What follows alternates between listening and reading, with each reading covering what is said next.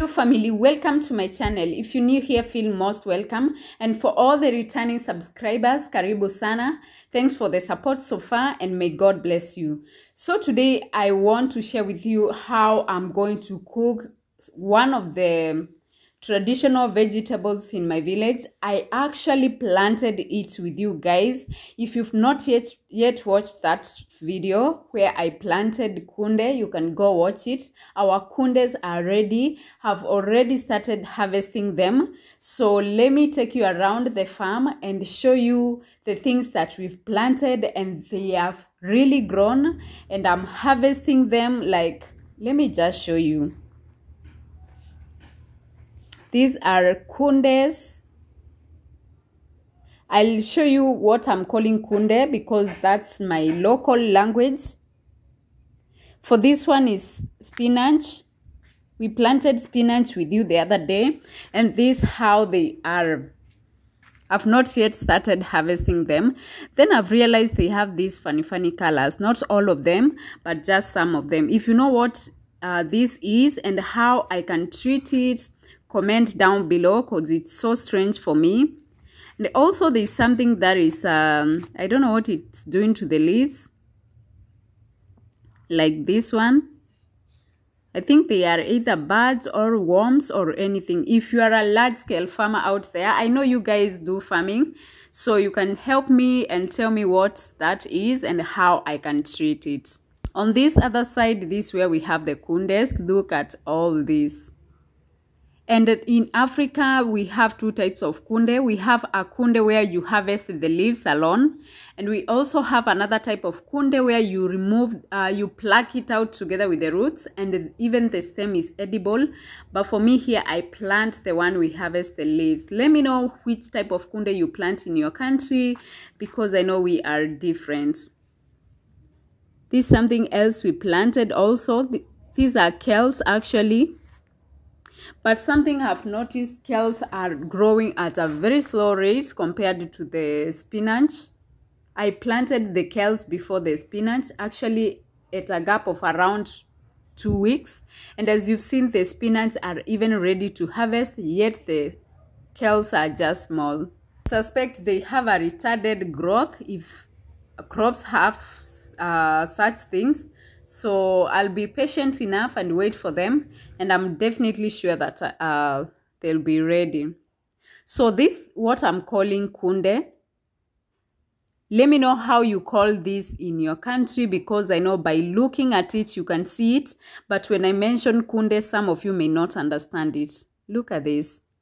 This is my favorite vegetable. I'm a greens. And I love it so much. It's good because you can add your blood count. It's so healthy. Like, I just love it. What's your favorite greens? Let me know also on the comment box, because for me it's kunde. Something else about this type of kunde, you harvest, you cut the leaves like this. Then you throw this stem. But because they are too young, very fresh, I'm not going to do this work for today. You remove that inner stem when the kales are kind of hard or rough. Next, I'll go ahead and start washing the kales. Washing the kundes. And this is how you do it. For kundes, you don't wash them just like any other greens. You ensure that the water is floating on top of your greens. So let me just show you. We are going to put water inside this basin till it floats so that washing becomes easy. As you've seen, they have much soil particles.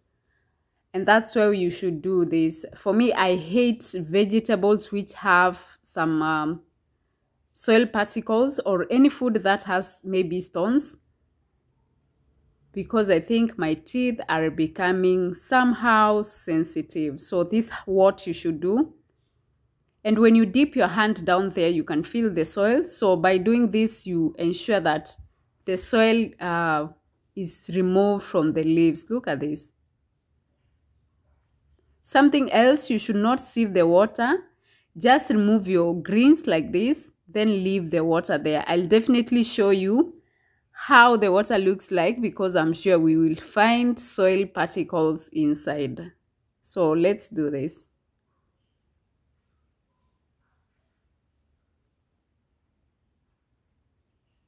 Let's remove all of them because we don't want to waste anything and we can't wait to eat this. So next I'm going to go ahead and pour out this water so that we can see if we have some soil. If we don't have soil particles down there, we won't wash them again.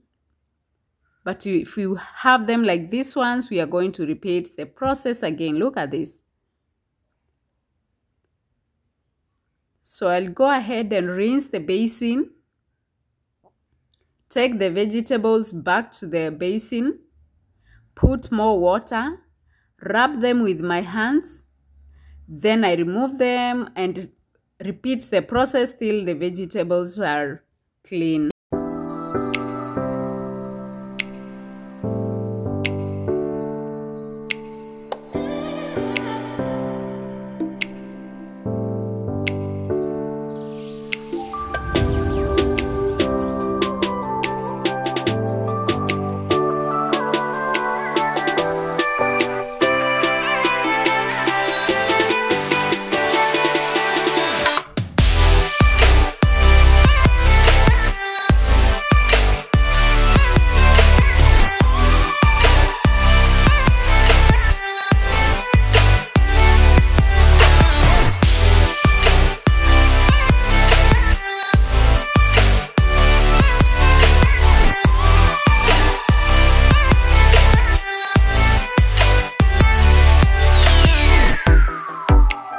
Wow, our kundes are clean because as you can see the water is also clean. Look at this.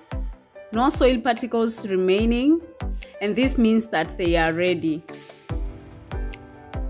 So I'm just going to rinse the basin, put it aside so we cut the kundes into small pieces so that we can boil them. These are my kundes boiling. And one thing about this type of vegetables, if you don't boil it, it tends to be bitter. But if you boil it, sieve out the water, you get the best results. Let me know if you do that in your community, because for me, I have to boil my kundes so that I sieve out the water, because if I don't do that, they end up being so bitter. Next, I'm going to fry red onions till they turn golden brown. And as you can see, our onions are really turning. So for this one, I don't put any other ingredients. I'll only add some salt, no tomatoes, no nothing, because I'm going to cook my kundes with a githeri. So I'll put the kundes inside the fried onions. And as you can see, I had some small pieces of meat remaining. That's why I have added them inside my greens. I'll go ahead and start mashing them so that at least they absorb that onions flavor together with the salts.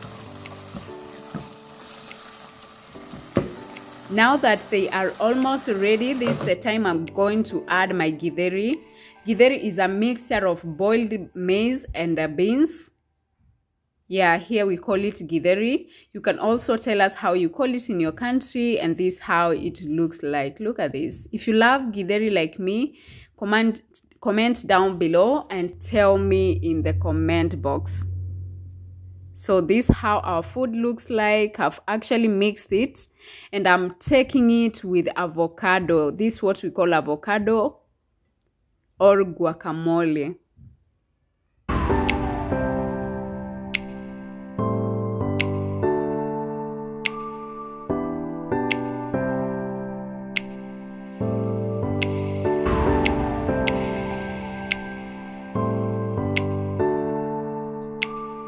Guys, I think we've come to the end of today's video. I hope you've enjoyed. If you have, kindly give the video a big thumbs up, and in case you've not subscribed, kindly subscribe to my channel. Let's meet on my next video. Thanks a lot for watching. Bye.